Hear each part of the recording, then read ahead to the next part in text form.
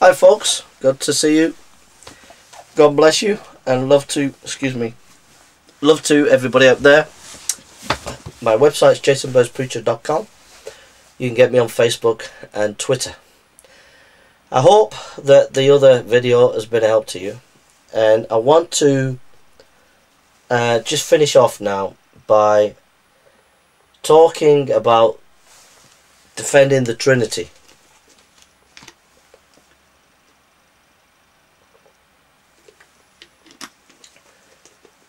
How to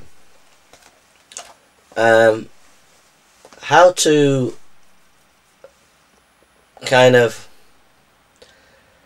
ward off arguments against the Trinity at Hyde Park Speaker's Corner by Mansour in particular and Hashim on the issue of Trinity. I'm going to recommend a book, and here's the book. It's called The Trinity, A Classic Case of Biblical Trinitarianism, Edward Henry Bickersteth, and it's published by Kriegel. Edward Henry Bickersteth, 1812 to 1906, was born in Islington, England, received his education at Trinity College in Cambridge, and he was pastor for many years and the Bishop of Exeter, 1885 to 1900. He is the author of several books and poems and hymns.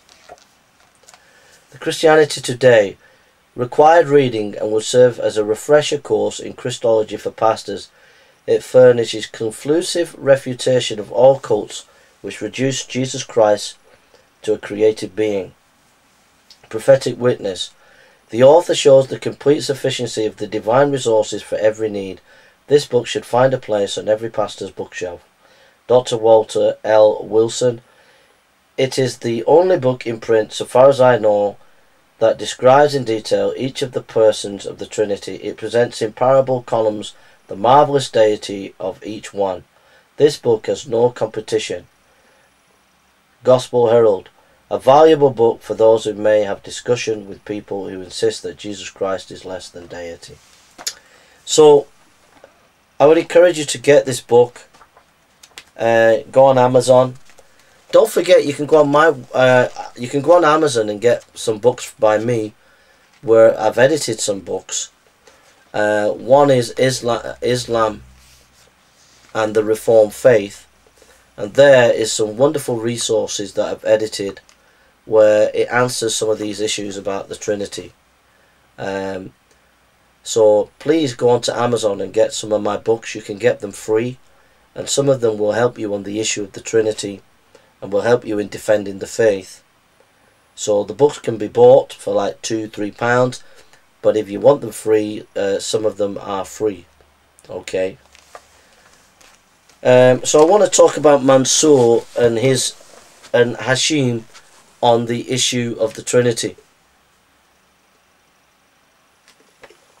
First of all, what I've noticed with these Dawah teams is they control the conversation. So they control the conversation. So you've got to think to yourself, when you're at Hyde Park, if someone is controlling the conversation, it means you're not going to get anywhere in the discussion. Because if it's a true discussion, there should be a willing to dialogue where both people can ask questions at the same time and have a true dialogue. But if someone is controlling the conversation, it means that you're not really going to get anywhere in that discussion. You're not going to get anywhere in answering them, because whatever happens, they're going to control it and manipulate the conversation to the desired end where they're going to get to. So you've got to ask your question, who's controlling this conversation? Is it an equal 50-50 discussion, or is it that person controlling? And if that person is controlling, you're better off walking away. You're better off walking away, because you're not going to get anywhere. Secondly, with Hashim is basically taking a few verses here, and because he takes a few verses here, he misses other verses. And the Hashim and Muslim apologists have to be called out time and time again that Christians take the whole of Scripture, and the whole of Scripture is, it says that God became a man. That's the whole of Scripture. So we have Scriptures about his manhood and Scriptures about his godhood. So it has to be pointed out to the Muslim apologist that they're looking at it from an Islamic perspective. They're interpreting our Scriptures from an Islamic perspective. So rather than let them critique you about the Trinity, you have to turn the tide on them and say, wait a minute, you're looking at these texts from a Muslim point of view. I don't agree. Your Quran isn't the word of God. And give some points why the Quran's not the word of God. And insist you're not looking at the Trinity until you look at the Quran. Because the Quran needs to be criticized. Because all they're doing is looking at the Bible from a Quranic perspective, and they'll just have you battered all over the place because that's what they're looking at. They're looking at it from a Quranic point of view. So you might as well go to the source and say the Quran is corrupt, the Quran is wrong, and stop them right in their tracks from critiquing you and critiquing the Trinity. There's no point in entering a discussion with a Muslim on the Trinity when they're using the Quran as the authority and they're not sincerely searching the Bible for the true answer, but taking bits out of the Bible to suit themselves. So saying, no, we're not looking at the Trinity, we're looking at the Quran. Because the Quran is not the word of God. And because it's not the word of God, you're looking at this in the wrong way. So you need to destroy their authority and insist upon it. And that's what Christians at Hyde Park are not doing. Secondly, there are these philosophical arguments that people like Mansour bring up. The philosophical arguments can be cut in two by two ways. One is to stress the history of philosophy and say that in the history of philosophy there has been a debate between the one and the many. Philosophers for thousands of years have known that reality is one, but yet it's many. It's one, but there are many parts. And philosophers have debated this for centuries. There is no one essence that does not have parts. Take a particle, it has parts. Take a quark, it has parts. Take any essence within the universe, it has parts. There is no oneness without parts.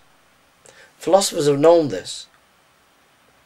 So, even if the Muslim says there is only one God, there's still within that one God has parts within the one God. God is love, God is joy, God is peace. These are parts within the Godhead. So the Muslim doesn't get away from this problem that philosophers have seen for centuries. So it's a conundrum, and it's something that philosophers have not been able to solve. So the Trinity is resembling reality. There's one God, but there are three parts.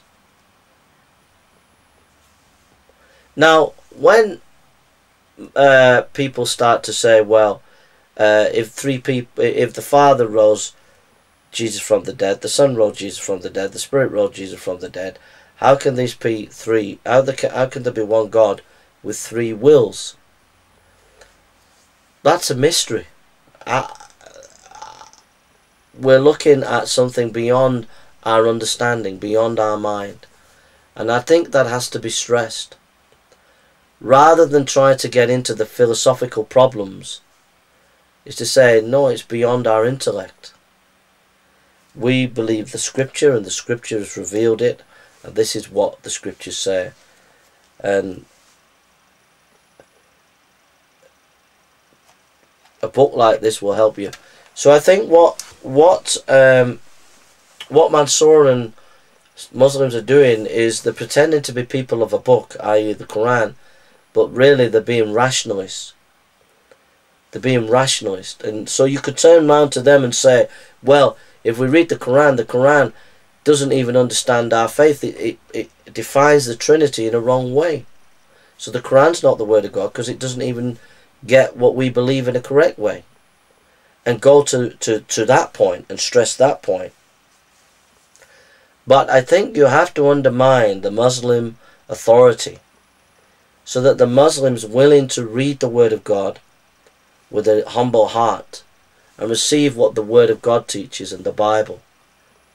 Because you can't understand the Godhead purely by rationalism. It's not possible.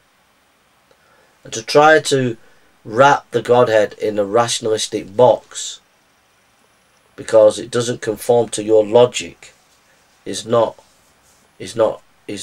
a biblical way of thinking. So we don't really have to answer all the philosophical questions concerning the Trinity. There are some philosophical questions that the Trinity actually solves. For example, why is society the way it is? We're made in the image of God. God is a triune God, a relational God, and so we are to be relational people. We're made in His image. It explains reality. That's one area that we can actually see an answer to why we're relational beings. So the Trinity has many practical implications for society and life and philosophical implications. But to get into a deep philosophical question about are there three wills or one will if there's one God is beyond our understanding. It's beyond anything that we understand. If we were able to go into a 15th dimension, maybe we might be able to understand. But we can't. We only have a limited understanding. So I would say to bounce with these philosophical questions with people like Mansour is a dangerous place to be, because you're in danger of becoming a rationalist rather than a biblicist. Those are my thoughts. So read that book. And St. Augustine wrote a great book on the Trinity, and John Owen has written a great book on Trinity. So if you want a more philosophical discussion, read John Owen on the Trinity, and then you have St. Augustine on the Trinity. And this is a good book on the Trinity. And look up my books as well. Alright, those are my thoughts. I don't have all the answers, but those are my thoughts. God bless you and love to everybody. Take care now.